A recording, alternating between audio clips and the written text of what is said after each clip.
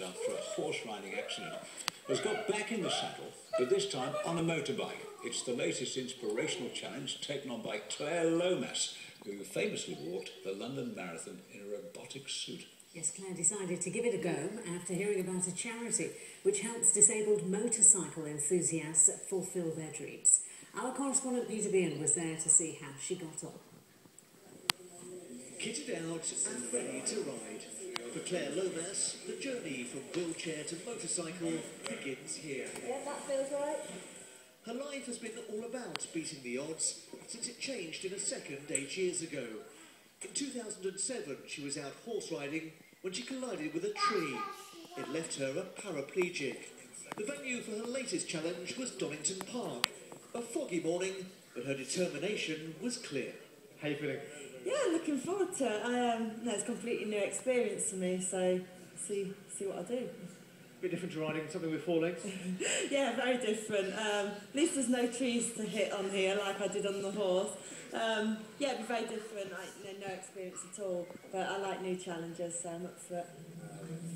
Claire from Melton Mowbray got her chance thanks to the Bike Experience, a charity which helps disabled motorcyclists get back in the saddle.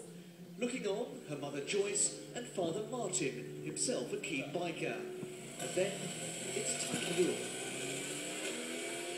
A little unsteady at first, but in no time at all, she's got it.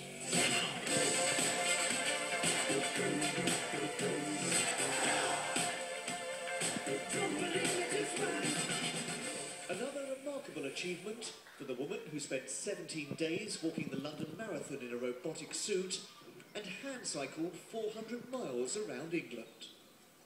It takes some guts and courage to get on a motorbike when you've got no feeling from the chest downwards. But Claire Lomas is fast getting a reputation as somebody who pushes the boundaries. Yeah, it's amazing when you go and you can see that once you've got the hang of it and you can put a bit more speed in. Discover a new you, biker chick, Claire Lomas? Yeah, it's good fun. I don't like to be beaten, so they'll have me back because I'm not going to give up until I can do it like the rest of them. She took to it pretty well, didn't she? Absolutely, I think she's taken to it quicker than what I do.